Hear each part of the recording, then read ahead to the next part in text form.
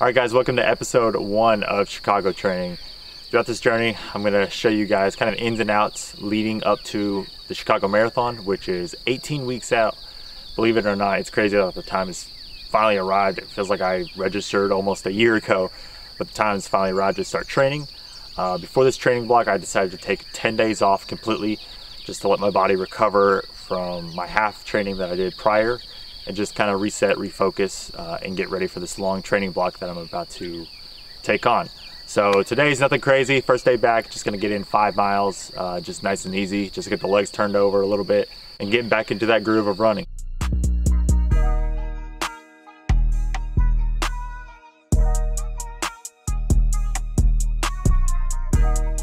All right, day 1, 5 easy miles. Let's get it.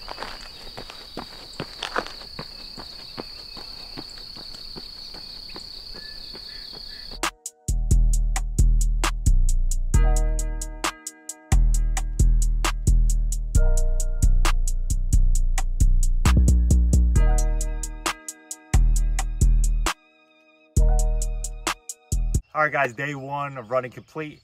Nice little 5-mile jog, about 7:30-ish pace or so.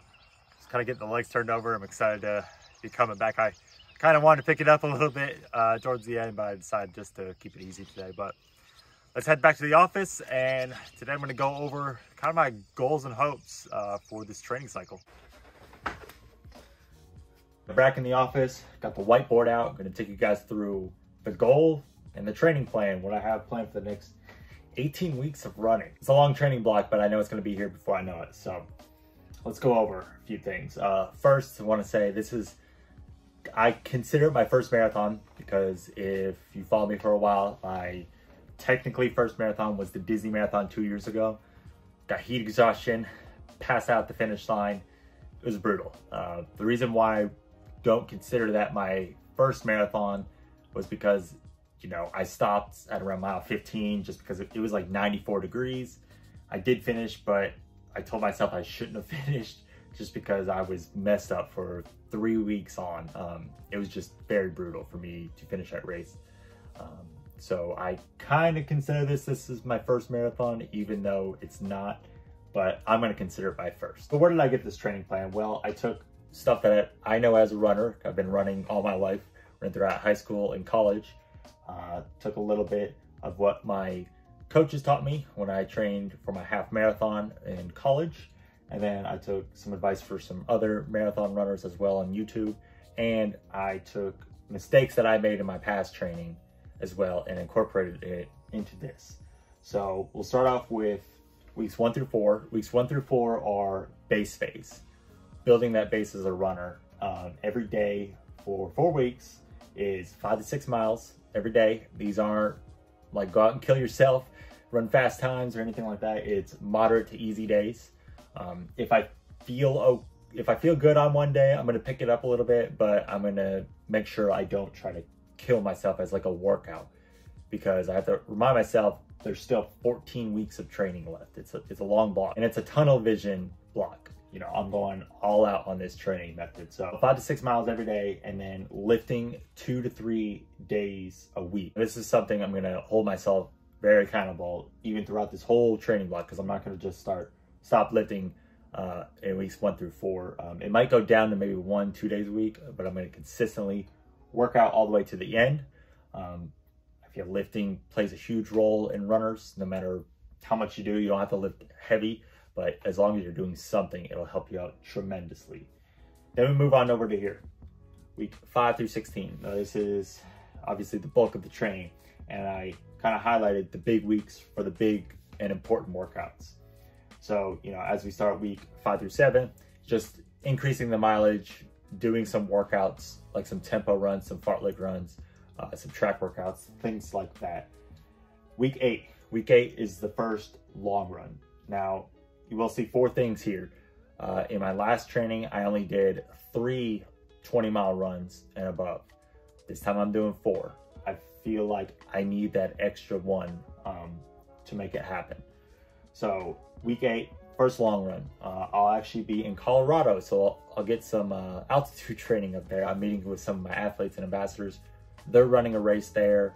So I'm gonna tag along and film some content for Runner's Empire, and I'm gonna get a 20-mile run in that day. Now this is a no workout, no speed, get 20 miles in, get it done, and feel confident after getting it done. Like, oh, I can do this. I can do 20 miles. It's no big deal.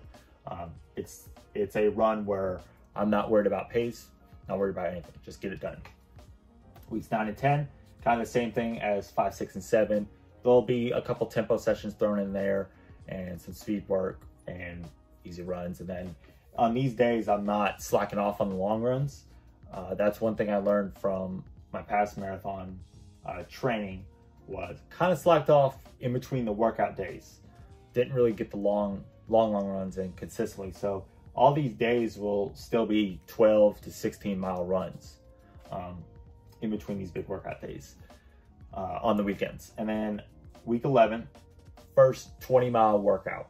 So this 20-mile workout will be a tempo kind of workout, playing with paces a little bit here and there, you know, 2-mile reps fast, a mile easy, things like that. Now week 12, kind of a week off in between the workouts. Week 12 is a very important week in the training, just because I have 2 long runs back to back. So week 12 is going to be important that I don't do crazy speed work during that. Just get mileage in, easy runs.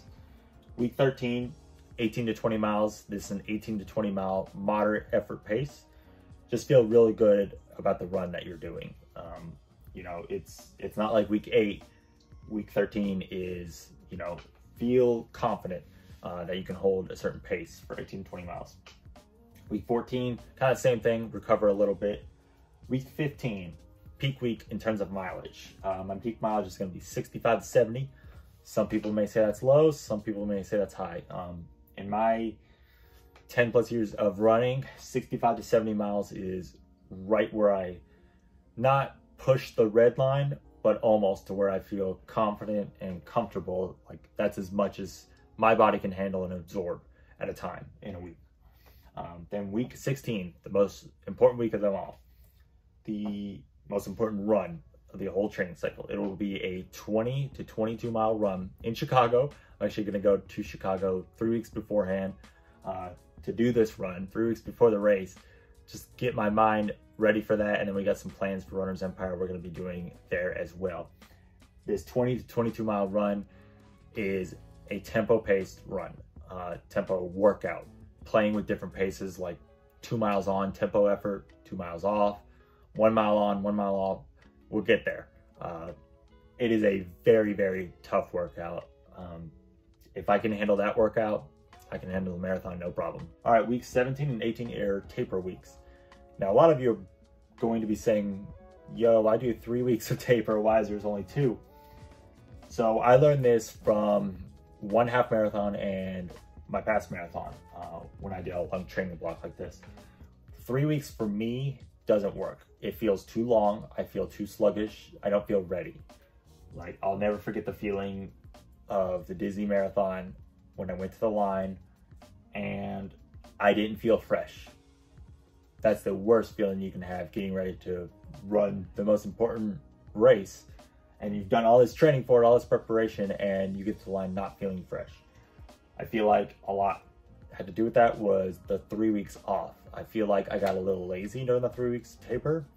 Now granted, you know, you put in all this work beforehand and it doesn't go away, but it definitely ruins the mindset. It definitely hurts as well. So this is probably one of the most important aspects of the training cycle for me, is to just really pay attention. Don't slack off during this. You still got to run. A week 17, the week before, I'll still be doing 10 miles on long run day, but it'll be an easy 10 miles, but still get the runs in. Obviously decrease mileage a ton from 65 to 70, but don't be running 20 miles a week on these 2 weeks leading up to the marathon. So the goal is sub 3 hours, which is 6:50 per mile. A lot of you are probably scratching your heads right now if you know me and saying, that's kind of slow for your caliber, isn't it?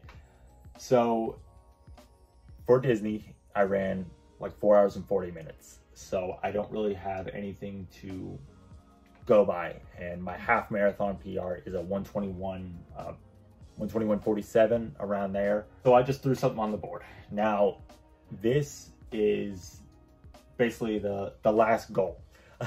This is like the bare minimum, gotta hit this goal. It might change as we go along and as I feel and how fast my runs are going, because 650 per mile doesn't seem like that fast or that out of the realm for me at all. But this is like, if I were to hit just this time, I'd be super happy with it. But I think I can go a lot faster. I think I can maybe go to like, maybe like a 252, 253, around that area. But just throw that on the board for right now. That's the goal right now. And maybe after weeks 10, 11, after 11 especially, that 20-mile workout, I'll see where I'm at. Super excited for you guys to join me on this. A lot of content going to be coming regarding this process of marathon training. And this is a team aspect for you and me. I want your inputs, all you marathon runners. What's a great piece of advice you can give me, since I'm brand new to the marathon? Anything. I want this to be a big team effort. Like, we're going to accomplish this together. And if you're running the Chicago Marathon, let me know. We have some big plans with Runners Empire, getting really involved with the community. So, and this is just the beginning of it. I got so much planned. It's crazy. So much planned. But thank you guys so much for watching this video. Please give it a thumbs up. Please hit that subscribe button if you want to follow the journey and be a part of it. Comment down below. Give me some marathon advice. What can you give me? Anything. I'll take anything. Anyway, guys, I will see you on the next installment of Marathon Prep.